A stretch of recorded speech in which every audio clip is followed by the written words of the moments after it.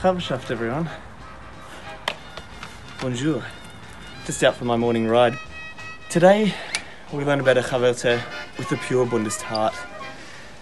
And it's all thanks to the amazing work that she did when she was in Paris, in France. Today we learn about Esther Rivka Richter, also known affectionately as Madame Ika. And we only know this story thanks to the hundreds of Holocaust survivors who spent countless hours creating the hundreds of Yiska books that are out there today, describing the mundane and the incredible, the political, the communal, the cultural, the personal stories out there from pre-war Poland. And thanks to David Meyer for his work that he did in the Schelps Yiska book, and without him we would know very little about Chaverte Ika. And while we go along that ride, we're going to be learning how to make the scrumptious, delectable croissants, which will mark her time in Paris. So, let's head upstairs. So because this is going to take 2 days, we're here in the evening to start off. And croissants need to be very precise. So make sure you get yourself a kitchen scale, because it's going to be very useful. We'll start off with 6 grams of yeast, active dry yeast, and we've got some warm water here. Okay, so we need 130 mils, so obviously you can, if you've got a good measuring cup, you can measure that out, but mine doesn't have exactly per 10 mil, so I'm using my kitchen scale. So I'm just checking how warm it is now. We need it to be around 40 degrees. We're going to do what we've done in the past, mix the yeast in, give it a whisk.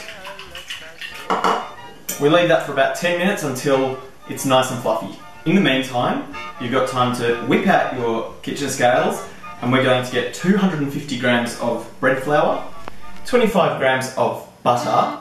This butter is going to be melted down gently, so don't go too hard on it. 30 grams of sugar, granulated sugar, and then 5 grams of a fine sea salt. And so making sure that they're all precise measurements, because then you'll get the best croissants. And last thing to do while you're waiting is also separate an egg yolk from an egg. We're going to need that egg yolk in just a bit. First we mix together all the dry ingredients. Give it a whisk. So now I'm going to separate an egg yolk. Almost lost it, that one. And this is the way I do it, but there's lots of other ways. Usually I just pour it from shell to shell, make sure as little of the white isn't coming along with it. So then you put one yolk in, the yeast mixture, and the butter. I'm using a spatula, and I'm just going to mix it together. You're eventually probably going to have to use your hands.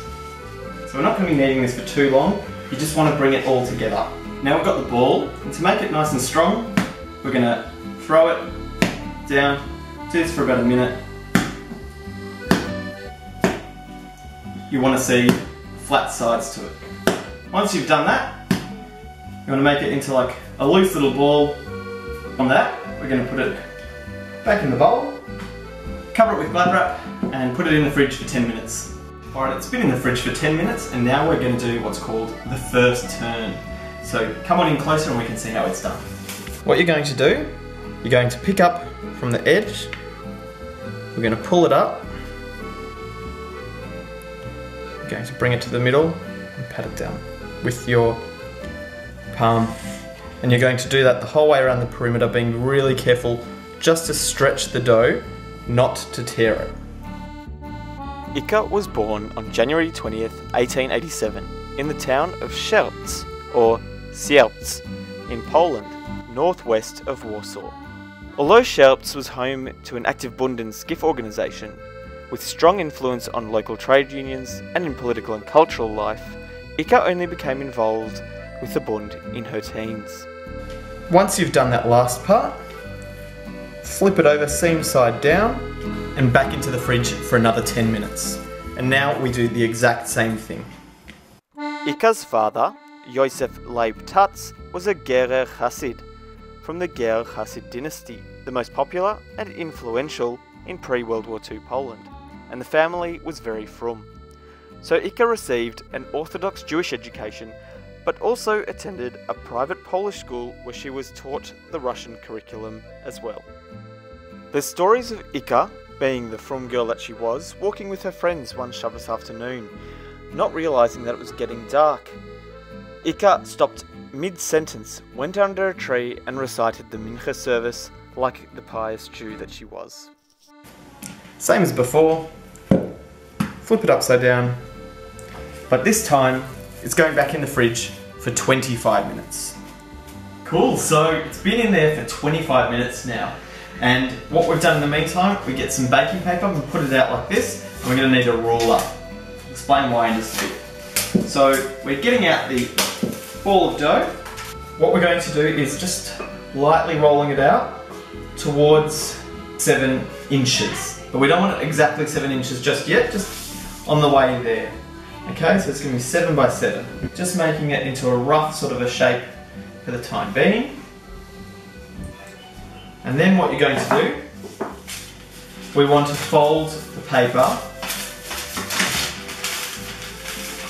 and this is where we're going to get that exact 7-inch measurement.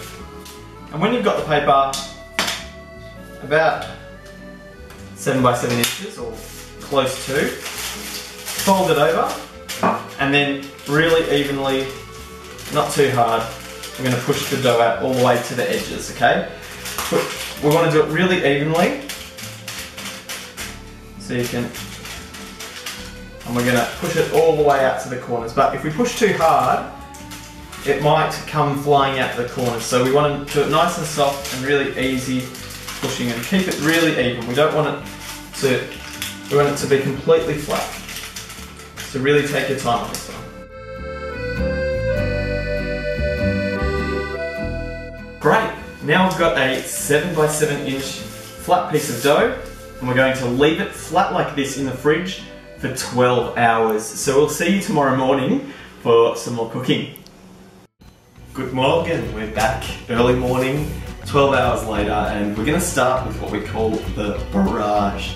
And very similarly to the last thing we did last night, we're getting out the waxed paper, the baking paper, and we're going to cut exactly 138 grams of the butter and then place it into a nice rectangle. So I'll show you how it's done now. You want to make sure that you're going to cut them nice and evenly into nice little blocks. We're going to place it into the centre of the baking paper and into a nice sort of square. We want it to be a bit less, and we're going to use American measurements again, than 4 inches, because we're going to want the paper to be folded into 4 inches like we did yesterday. So same as yesterday, flip it upside down. To start with, we're just going to pat it down. That's just to amalgamate it sort of together.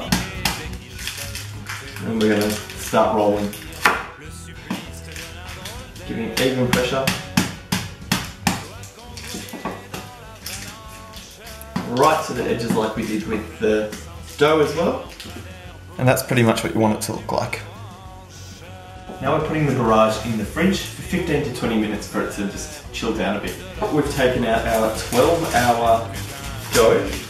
We've lightly floured a work surface, and we've also taken the barrage out as well. And what this part is called is the lamination. We're going to place the dough down, and we're going to just lightly roll the corners out just a little bit. Okay, we don't want too much of a mound in the middle, so you can roll that out a bit as well. Then we get our barrage, and we're going to place that diagonally on top. Okay, and then we get the corners, and we want to stretch them over the top. It's gone a bit dry overnight, which is not ideal, but it's okay. We want to pinch together the edges as well. Make sure there's no no butter poking out. So we'll leave this is what it should look like, for about 2 minutes, just to let the butter soften up and really make it pliable when we want to roll it out. But that leaves us time to speak about Ika, who had such a warm, humane and incredible heart.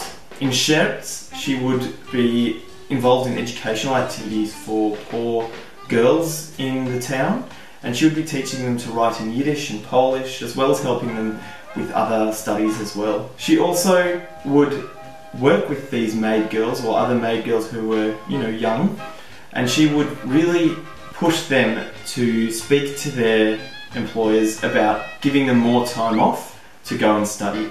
And this was long before she'd heard about unionism, before Bundism, or before socialism. At 15, Ika went to Warsaw, where she completed the rest of her education.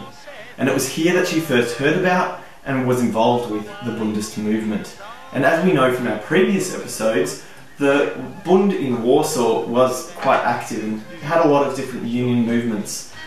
But Ika really felt these new ideas and really a summation of her previous life within the Bundist ideology. And this only strengthened her burning desire to continue to fight for justice and equality for those in need. It was World War I and the German army took over Warsaw, but that only allowed Jewish organisations to flourish when they previously were illegal. And this flourishing activity led to the development of many different parts of the Bundist movement, including Große Kinderheime, which were a home for children. And Ika was really involved in these homes. She would show her love and spread her educational message to all these children. And this would eventually be developed into the Zischel schools within Warsaw, and where Ika continued her job as a teacher. So obviously Ika was a great member of the Bund in Warsaw. However, the next part of her life is the one that remains the most important. She moved to London in 1924 and shortly after moved to France, to Paris. And we'll talk about that in just a bit, but let's get back to the cooking first. Now I turn it over, and before we roll, we're going to use a lightly floured rolling pin, and we're going to press down along the whole length of the dough and the width as well. And what that's going to do is really help the butter adhere to the dough.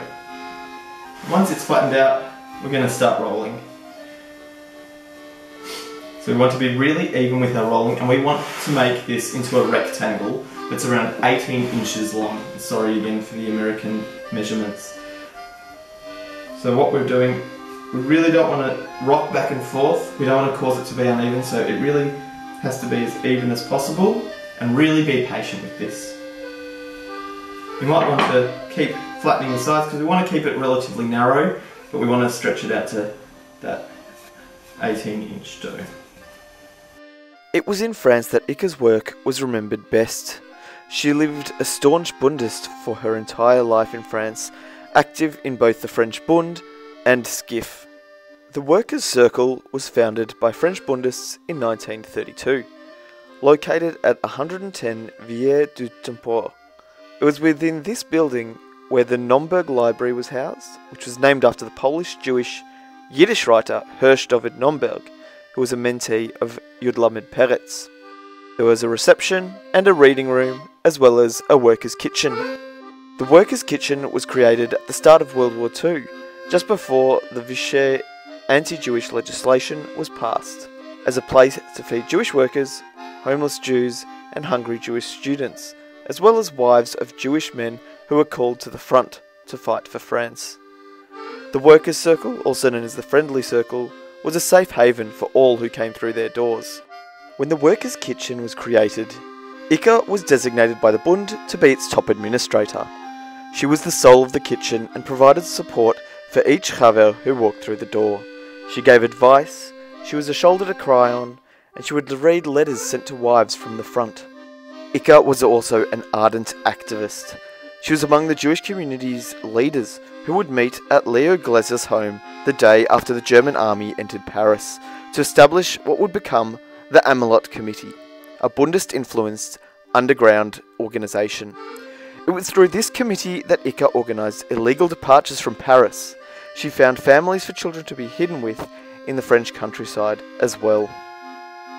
So now we've got our long dough. We're going to fold the bottom half 3/4 of the way up, and then we're going to take the top half and bring it to meet it. And then we take the bigger bit and we fold it up to the top like that. What we're going to do now is we want to tap it. We're not going to push it, we're just going to tap it together lightly with the rolling pin. And now we're wrapping it in Glad wrap, and we're going to be putting it into the fridge for 1 hour. So it's been an hour in the fridge, we've got it out. Make sure you've got a lightly floured work surface again. Okay, but this time we're going to be doing the same thing. Pat it down a bit, and then we're going to be rolling lengthways, just like before, and make sure we're not going to push too hard, we're not going to be rocking too much. We just want to make it as even as possible, and we're going to make it out to 18 inches again. The Nazi arrival to Paris caused mass Jewish evacuation, but Ika stood firm to protect the kitchen, the Arbeiterring, and all those who were there seeking refuge. The building was one of few Jewish organisations who remained open during this time. The Nazis would submit the building and the kitchen to constant attacks in attempts to take over all Jewish organisations. Even when those around her begged Ika to use her American visa and leave Paris, she refused, showing the reflection of her character, that she would not leave behind those who needed her most. The Nazis continued their intimidation on the Arbeiterring, entering the premises in the autumn of 1942 with the aim of inspecting the library and confiscating books. However, on arrival, cans of food were stacked up past waist height, blocking the cupboards in which the Nomberg library books were stored. The Gestapo decided they would return the next day, and in the meantime, Nathan Shachnovsky and his wife Marguerite, concierge Rosier, and Madame Ika, some of the few remaining Bundists in Paris at the time, transported all the books, over 3,000 to 5,000 of them, in wooden boxes to the second cellar in the building, 2 floors below ground. The Workers' Kitchen came to an abrupt and frightening end, with the German police and even the head of the Gestapo, Theodor Dannecker, storming the kitchen, arresting Ika, and imprisoning her in the fortress Romainville. The books were never confiscated, however, and then would form the basis of the library's continued existence and eventual development of the Madame Bibliothèque, which continues its work in Paris today. Through the testimony of Chaver Nathan Shachnovsky, who was imprisoned with Ika, we know that Ika maintained her loyalty to her Chaverim even through torture and isolation.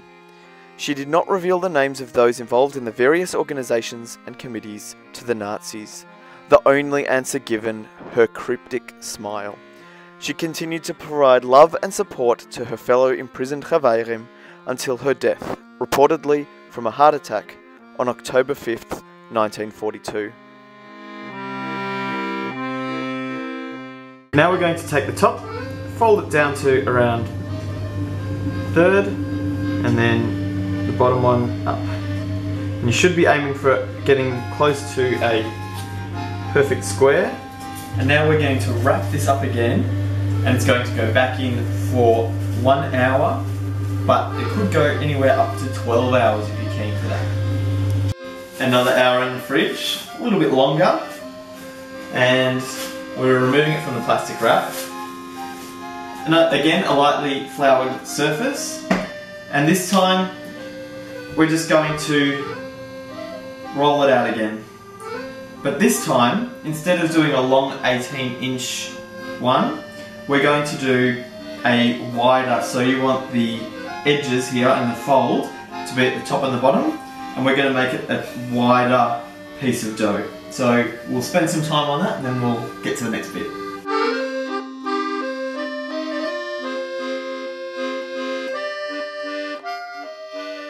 So as you can see here, when I'm rolling it, it's sort of pulling back on itself, a little bit elastic. We don't really want that. What we want is for it to glide out smoothly. So what we can do in the meantime is put it back in the fridge for just a little bit longer, and that way it'll give the dough a little bit of time to rest. But don't fold it or anything, just put it in as it is. And then we'll be back. I'm gonna put it in for maybe 20 minutes, 15, 20 minutes, and we'll get back to it in a little bit. Back out of the fridge now. And as you can see, it's a little bit better, not resisting as much, which is great. That's what we are aiming for. Now we're going to, with our knife, make little cuts at about 10 centimetres. And then in between those 10 centimetres at the top. Okay, and then one motion, we're going to cut from the one end to the other in one clean cut like that.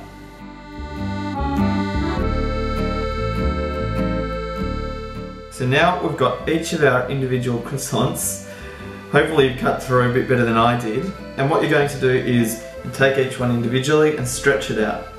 But if it resists in any way, then stop pulling. So just maybe a few centimetres bigger. Without pushing too hard, you're going to tightly roll these.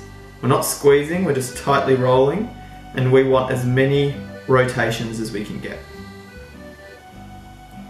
Then you're just going to push in that little tail. And if you have a look from the side there, look at those layers. And we're going to do them with each one now. Today, Madame Ika's memory lives on. After the war, Skiff and Bund named their chateau, where they held winter and summer camps, after Ika.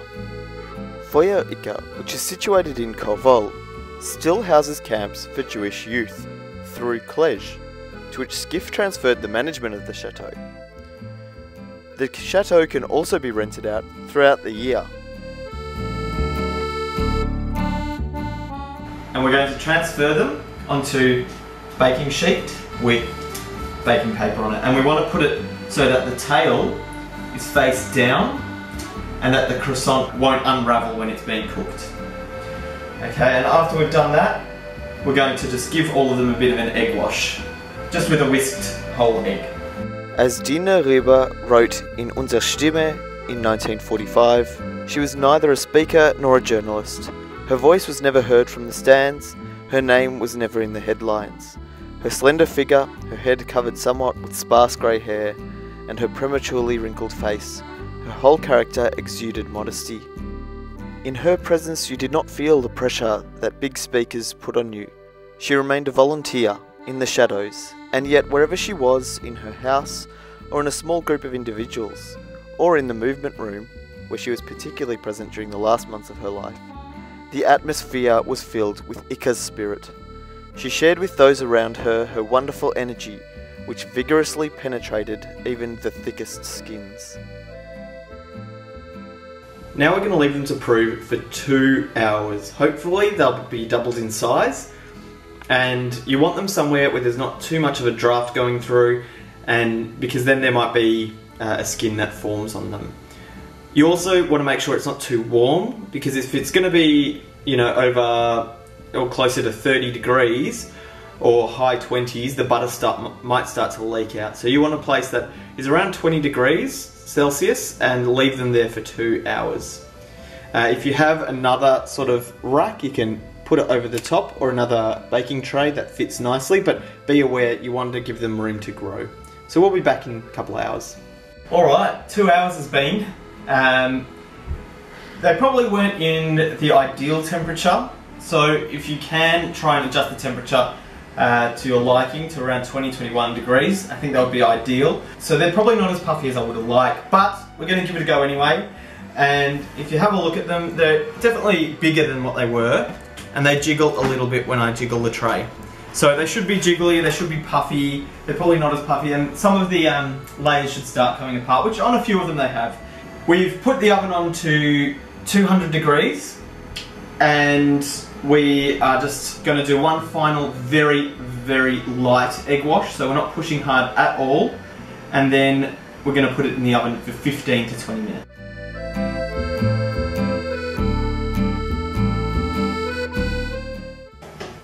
Okay, here they are. Maybe not as buttery as we would have liked, but they're still looking mighty fine. We'll give them a little bit of time to cool off, and then we'll chow down.